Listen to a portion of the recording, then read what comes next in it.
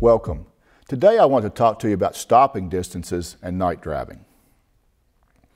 In order for you to stop a vehicle from 60 miles an hour to 0, it takes a predetermined distance. I have on the screen for you some testing from the Michigan State Police where they tested SUVs and sedans on a flat, dry track, asphalt track. And you can see the stopping distances range from 128 feet to about 139 feet. This is based on physics. It does not matter how good a driver you are. It does not matter if you get the driving award for your city every single year. Your car, your truck, your heavy vehicle takes a predetermined amount of distance to stop at a given speed. It's physics. It has nothing to do with your driving ability. How do we come up with these distances? Just to sort of help you understand this and convert miles per hour into feet per second, let's take a look at the slide that's in front of you now and talk about this. There are 60 seconds in a minute, and there's 60 minutes in an hour, which means that there's 3,600 seconds in an hour. There is 5,280 feet in a mile. If we take 5,280 feet and divide it by the 3,600 seconds, we come up with a number called a constant, or 1.47. 1.47 is a hard number for you to deal with, so I say round it up to 1.5. That makes it easy for you. For example, if your car or truck is traveling at 10 miles per hour, it is traveling 15 feet per second. In other words, at 10 miles an hour, every second your car travels 15 feet. At 50 miles an hour, your car or truck is traveling at 75 feet per second. And at 60 miles an hour, your car or truck is traveling at 90 feet per second. In coordination with how long it takes you to stop, we need to talk about perception reaction time a bit. The standard perception reaction time for daylight driving is about 1.5 seconds. In other words, I'm driving down the road. I see a small child dribbling a basketball out in front of my vehicle. It takes me about 1.5 seconds to recognize that object as a child with a basketball and get my foot to the brake and begin stopping. Highly trained drivers can get under 1 second. If you'll think back to NASCAR and some of the other professional drivers, it's amazing how close they can get to another car and still avoid an accident. But those folks are not the folks you deal with every day on the road. So the 1.5 seconds is what we'll primarily use today with our numbers. Now, sudden and unexpected occurrences can really increase your perception reaction time. Sleep deprivation, the type of food you eat, nighttime driving scenarios, all these things can have a huge effect on your perception reaction times. The other thing that can affect your perception reaction time is the angle from which the object comes. The further the angle comes from your peripheral, the larger your perception reaction time. We see clearest straight in front of us. It's called the foveal cone, and that's where we see the clearest. So as the object will come from a further angle, it makes it more difficult for us to see and react. Obviously, alcohol use, drug use, lack of sleep, those type of things can all affect your perception reaction time. I'm showing you a slide right now to give you an idea about how this all works. If you'll notice the slide, and it's got a lot of fancy things on it you can sort of gloss over, but pay attention to these things. We're looking at recognition of one object straight ahead of us on a straight road during daylight hours. If you look at the very bottom of the slide, under the average PRT, average perception response time, the average person has a response time of 1.6 seconds. This is based on a study of 10,000 people. You'll notice further to the right that 15% of the driving population has a perception response time of greater than 2.2 seconds. 2.2 seconds. This slide is the exact same scenario except it's nighttime. We have a response to one object. We have an object straight in front of us on a straight road, except this time it's at night. You'll notice that the perception reaction time for the average person goes up to about 1.8 seconds. Most people in the industry generally use 2 seconds. You'll notice that 15% of the population has a perception response time that's greater than 2.4 seconds. So let's put some of these numbers into a practical scenario and talk about how far it takes you to stop. Using a perception response time of 1.5 seconds at a speed of about 55 miles an hour, your vehicle is traveling about 80 feet every second as it goes down the road.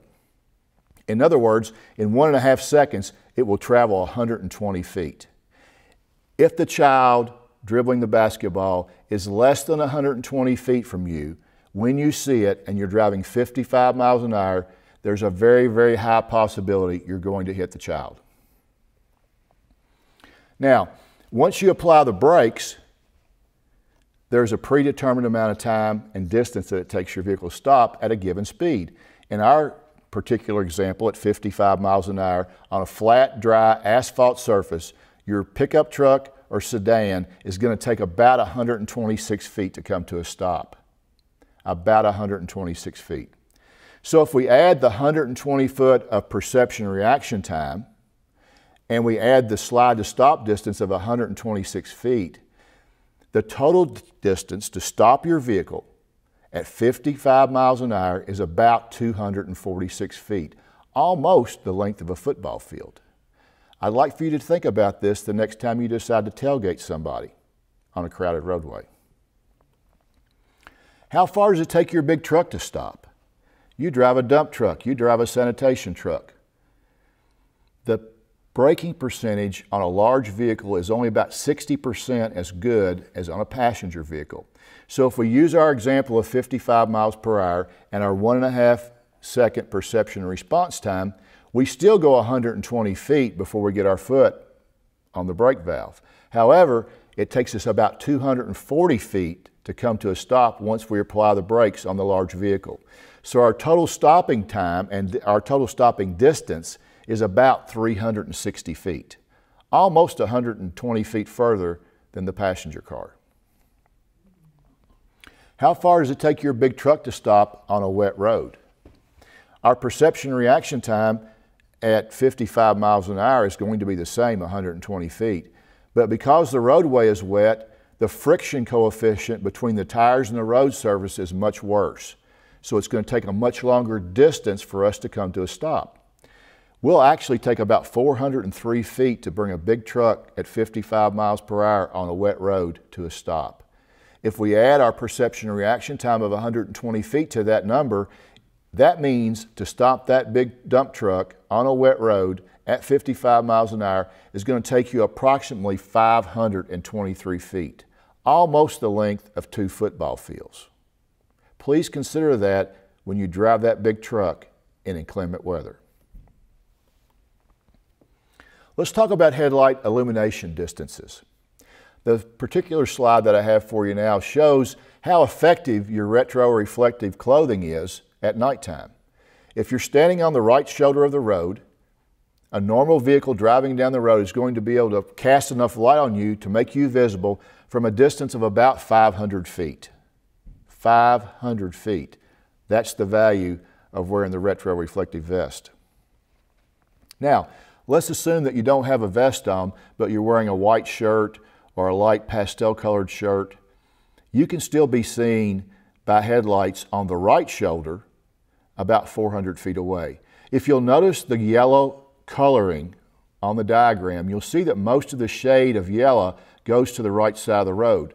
The federal government requires that headlights point down and to the right about 1/2 degree so that the majority of the headlight illumination goes to the right side of the road, not the left.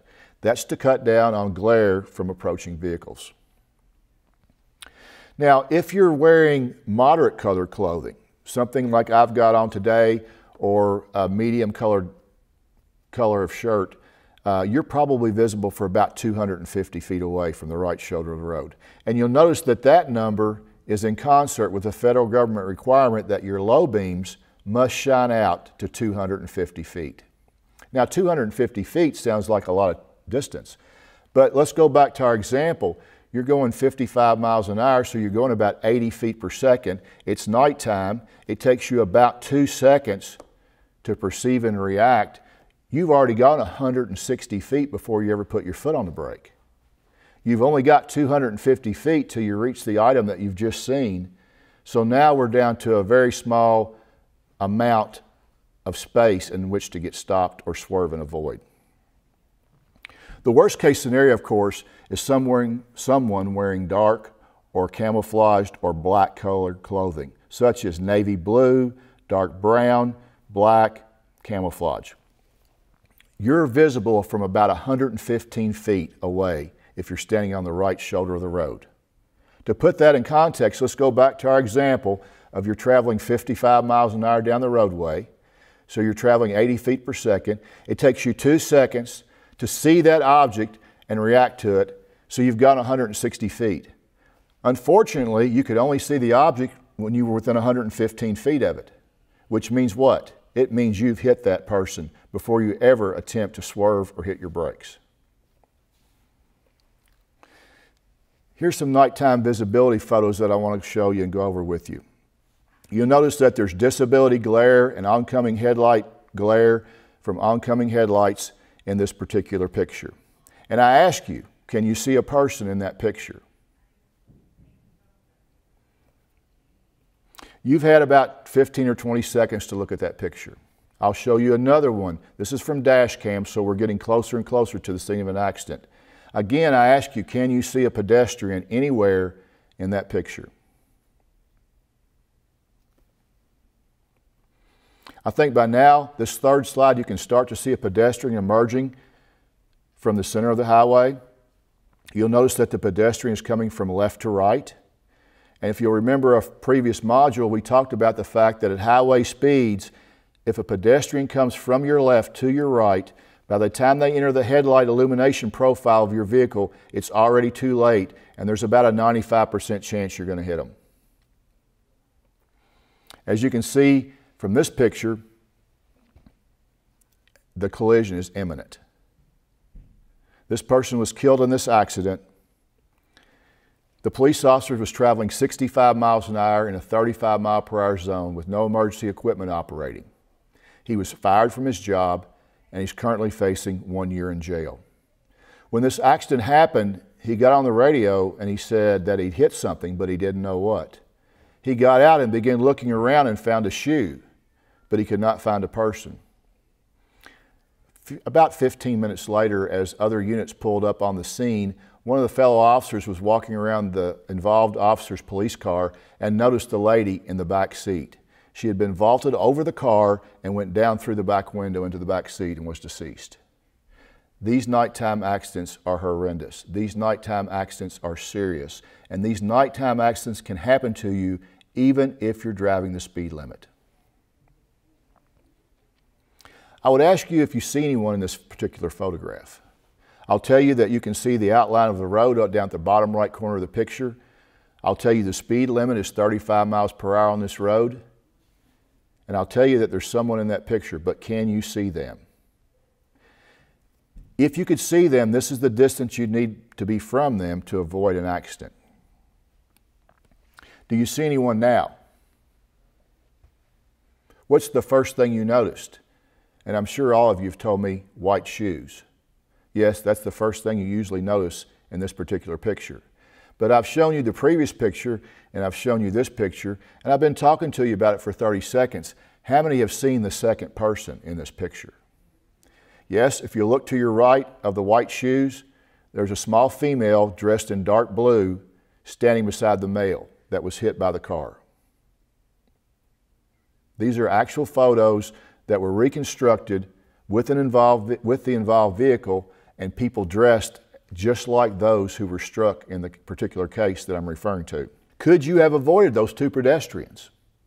At a speed of 35 miles an hour, which was the posted speed on that roadway, if you were the average driver, you would have been about 6 feet past those two pedestrians after you struck them before you begin to touch your brake. Just because the speed limit says one thing does not mean it's necessarily safe for us to drive at that speed at night. Be safe out there. Be careful when you drive at night. Remember, our eyes are very ineffective. Slow down, take your time, and stay dedicated to the driving task.